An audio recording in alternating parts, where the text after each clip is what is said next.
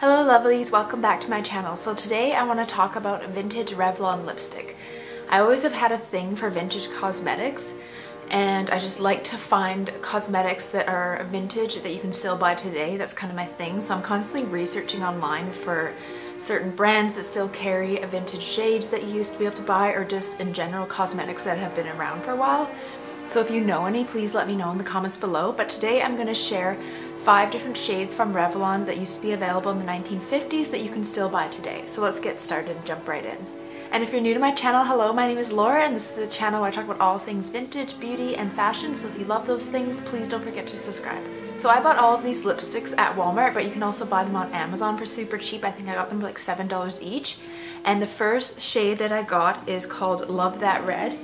It is from 1951. It is a beautiful red color. It's very rich, and it definitely is very vintage, and I just love how it looks on, and it's very easy to apply. You don't even need lip liner. So this is the first shade, and it's called Love That Red from 1951. And the second shade is called Love That Pink, and this one is from 1953, and it's Love That Pink number 435.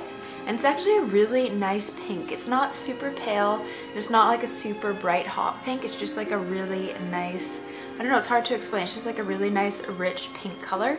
And this one is called Love That Pink from 1953. So the third shade is another shade of red called Fire and Ice. And this one is from 1951, as well as the Love That Red. So they're both red shades. One I think is just a little bit more brighter and maybe more orangey than the other one. So the Love That Red looks like it's a bit deeper than the Fire and Ice, but they're both from 1951, and I like both shades actually.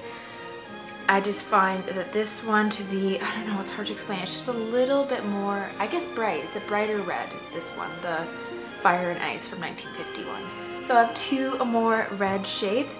One is Cherries in the Snow from 1951. That's the year my mom was born. And the last shade is Certainly Red, and again it's from 1951. I guess 1951 was a popular year for Revlon red lipsticks. So I'm going to show you the 2 shades again. This one, Cherries in the Snow, it definitely is more of a pinky red, and this one again is a very deep red, the Certainly Red. I like them both. They're very nice, and I actually don't really know which one I like better. This one definitely is way more pink, and I find all of these reds to be kind of unique in their own, and they're all very nice on. I quite like them all, and they're all very easy to apply. I haven't used a lot of Revlon lipsticks before, to be honest, so I don't have a lot of experience with them, but so far I really like them, and honestly the price is so good. And I know that like Besame Cosmetics makes vintage replicas. Their lipsticks are really expensive. They're, I don't know, like $25 for a lipstick.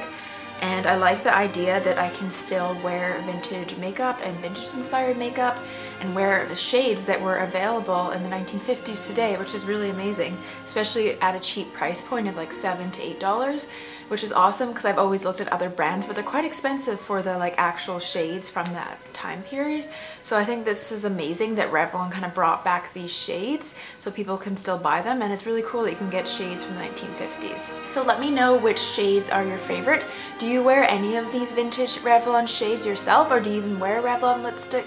What is your favorite lipstick brand? Which is your like kind of go-to color for lipstick? I'm a huge fan of red lipstick. I just love it because it's so vintage, and I feel like it actually looks amazing in photos and when you're filming too.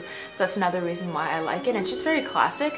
And I'd love to know also if you know of any other kind of cosmetic brands or things that I should research for future video ideas. I'm kind of looking into Max Factor next because I went to the Max Factor Museum when I was in California, and I was really inspired by all the vintage makeup when I was there. So I kind of want to dive deep into that next because I know that they still sell some of their original things like the Pan foundation. So I'm excited to research that, and let me know what you think in the comments below. Okay, I'll see you guys again soon. Bye!